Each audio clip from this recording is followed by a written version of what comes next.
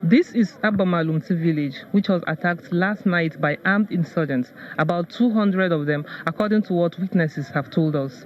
The villagers were forced to flee to neighboring towns and communities, and some of them reportedly drowned in a river, which we are yet to establish. But I can confirm to you that 8 villagers have died, including the village chief imam, who was burnt down alongside his family members in his home.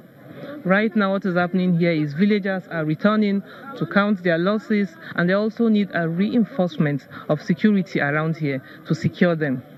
From Abamalumti village, I am Blessing Tunu, reporting for Channels Television News.